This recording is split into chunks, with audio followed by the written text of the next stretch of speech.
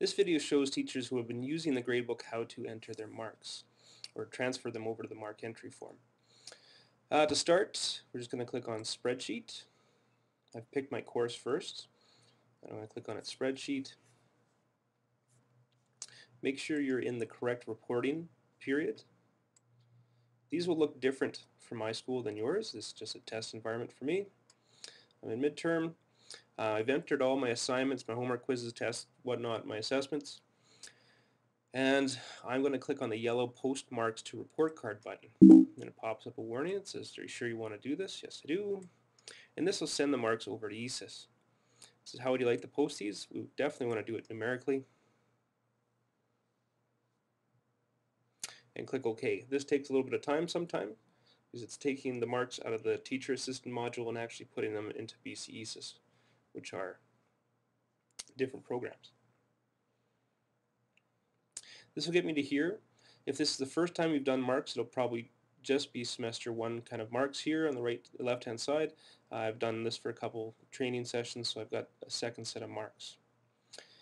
Now there's a couple different ways to do comments from here, but the easiest way I find is I'm going to save and close this screen.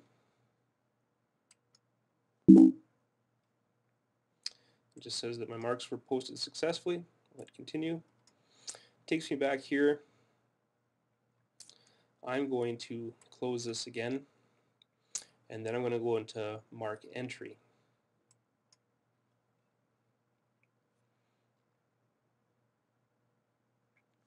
I'm going to pick the course, and I'm making sure again that this is my semester course.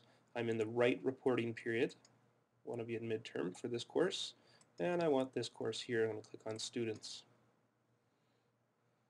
This will take me in. My marks have transferred across automatically. So if you did the previous steps correctly, you should see marks in here. This would be where teachers would type the marks in if they were not using the gradebook. From this point on, you would go ahead, enter your work habits, and do your comments. And there's another video on the Moodle site that goes over how to do your marks, your work habits and comments. Make sure when you're done that, you save, you check off mark entries complete. Make sure that is checked if you are done. Save again. I'll close that, and then I'm done. Check the other video for how to do work habits and comments.